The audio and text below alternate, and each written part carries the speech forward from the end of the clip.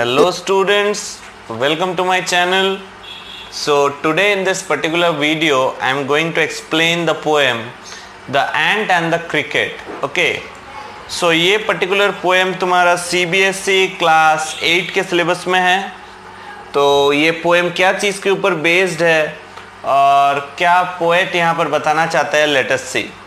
तो first of all ये poem का कोई पोएट का नाम नहीं दिया हुआ है as it is a fable. Okay, एसोप्स fable से ये वाला लिया गया है. तो फेबल एक्चुअली में क्या है, फेबल मतलब क्या, पहले ये जान लो before reading the poem.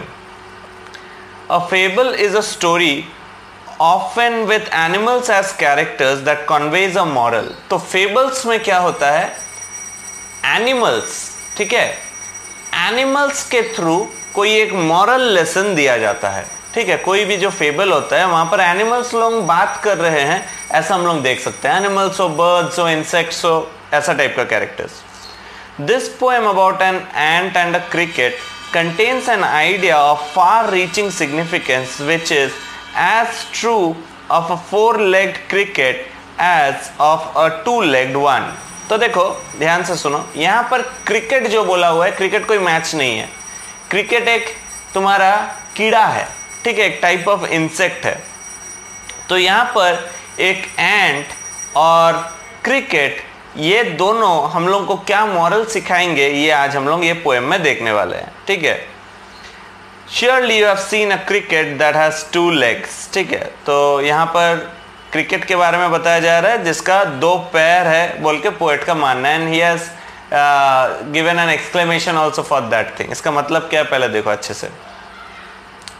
Four legged वाला क्रिकेट मतलब कीड़ा, टू लेग्ड वाला क्रिकेट मतलब ह्यूमन बींग्स. ठीक है, तो वो कैसे रिलेट हुआ मैं बताऊंगा. हो सकता है तुम लोगों को अभी initial part of the video में ये समझना है. So watch the video till the end so that you can understand that mystery between four-legged cricket as of two-legged one. What is the meaning of that thing? ठीक है, तो चलो let's not waste the time. Let's begin with the explanation. A silly young cricket accustomed to sing through the warm sunny months of gay summer and spring. ठीक है, तो यहाँ पर एक यंग क्रिकेट कीड़ा जो है उसके बारे में बताया जा रहा है जो हमेशा गाना बहुत पसंद करता था. ठीक है, through the warm Sunny months of gay summer and spring. तो चाहे समर हो चाहे स्प्रिंग हो, हमेशा ये एंजॉय करने में मगन रहता था. मतलब बोलता है ना, जो मस्त मगन एक वर्ड है ना, अपने धुन में रहना. तो ये जो क्रिकेट कीड़ा है ये अपने धुन में रहता है और कोई भी सीजन क्यों ना हो इसका डीजे चलते रहता है, मतलब इसका गाना चलते रहता है. ठीक है.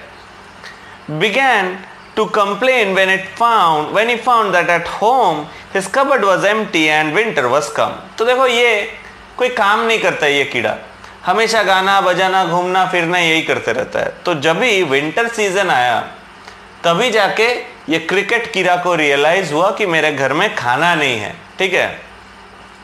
Not a crumb to be found on the snow covered ground. ठीक है, तो उसने देखा कि पूरा रास्ता हर जगह स्नोफॉल हो गया है, रास्ते के ऊपर भी कोई खाना फेंका हुआ नहीं है, ना ही इसके घर में कुछ स्टोर किया हुआ है.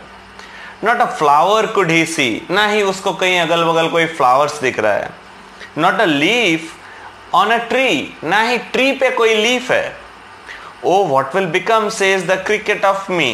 तो क्रिकेट बोला कि अरे अब मेरा क्या होगा, खाना नहीं है, कुछ नहीं है, मैं तो जिंदगी भर गाना बजा के टाइम स्पेंड कर दिया. अब जब विंटर टाइम आया है, जब बाहर में खाना मिलना मुश्किल है, तो मेरे घर में खाना नहीं है, तो मैं करूं क्या. At last bye starvation and famine made bold. तो उसने सोचा कि नहीं, भूखा मरने से अच्छा मुझे कुछ सोचना होगा. All dripping with wait and all trembling with cold away he set of to a miserly एंट.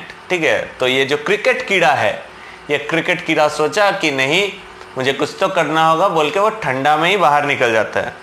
और ठंडा में बाहर निकल के किसके पास जाता है, एंट के पास. अब ये जो एंट है, एंट बहुत कंजूस है. माइजरली मतलब कंजूस. ठीक है. To see if two keep him alive he would grant him shelter from rain and a mouthful of grain. He wished only to borrow, he would repay it tomorrow. ठीक है, तो वो एंट को जाके बोलता है, अरे एंट, क्या मुझे थोड़ा सा खाना दोगे, रहने के लिए थोड़ा सा जगह दोगे? मैं आज खाना तुमसे उधारी में लूंगा, लेकिन तुमको जितना जल्दी हो सके कल तक मैं लौटा दूंगा। If not he must die of starvation and sorrow. तो वो जाके बोलता है कि अरे एंट, अगर मुझे खाना नहीं देते हो तो बिना खाके ही मेरा मौत हो जाएगा। Says the ant to the cricket, I am your servant and friend, but we ants never borrow, we ants never lend। ठीक है, तो एंट्स लोग बोलता है कि देखो, मैं तुम्हारा सर्वेंट हूं, तुम्हारा फ्रेंड भी हो, लेकिन हम एंट्स ना किसी को कभी कुछ देते हैं ना उन लोगों से कुछ लेते हैं। But tell me dear cricket, did you ले nothing by when the weather was warm? Coat the cricket, not I. तो एंट ने पूछा कि अरे क्रिकेट, जब माहौल अच्छा था, जब वेदर अच्छा था, तब तुम क्या कर रहे थे? कुछ खाना वाना जुगाड़ करके घर में नहीं रखे थे क्या? क्रिकेट बोलता है, नहीं भैया, खाना तो बहुत जुगाड़ करना भूल गए। My heart was so light that I सैंग day and night. ठीक है, तो क्रिकेट बोलते हैं, मेरा दिल इतना खुश था, दिन रात पार्टी कर रहे थे। That I सैंग day and night, for all nature looked gay, you सैंग sir you से। तो वो बोलता है कि जब नेचर अच्छा था, मैंने गाना बजा के दिन रात स्पेंड किया है। ठीक है, अब क्या करूं बोलिए? तो एंट्स लोग उसको जवाब देता है, एक काम कर, go then says the ant and dance the winter away. Winter को भी तू ऐसा करके स्पेंड कर ले, ठीक है, गाना बजा के स्पेंड कर ले, खाएगा क्यों? दस ending he hastily lifted the wicket and out of the door turned the poor little cricket. ठीक है, तो एंट लोगों के घर में जो विकेट था, वो विकेट लेके ये क्रिकेट के पीछे दौड़ा। ठीक है, और क्रिकेट वहां से भागा। Folks call this a fable, I will warrant it true। ठीक है, तो यहाँ बोला जा रहा है कि सबको ही बोलते हैं कि ये एक फेबल है, ये एक कहानी है। ठीक है, लेकिन ये सच भी हो सकता है। Some crickets have 4 legs, some have 2। ठीक है, तो बोल रहा है ये क्रिकेट तो 4 लेग वाला है, लेकिन रियलिटी में 2 लेग वाला भी क्रिकेट रह सकता है। ठीक है, तो यहाँ पर क्या बताया जा रहा है रियलिटी में, थोड़ा सा समझ लो। यहाँ पर एक मॉरल है। मॉरल ये है कि ह्यूमन बींग्स को जब अपॉर्चुनिटी है, ह्यूमन बींग्स के पास जब अपॉर्चुनिटी है, तो वो टाइम में ह्यूमन बींग्स को अपने लाइफ में जो जो नेसेसिटीज है, जो जो इंपॉर्टेंट चीज़ें हैं, वो सबको गैदर करके रख देना चाहिए, नहीं तो हार्ड टाइम्स में प्रॉब्लम हो सकता है।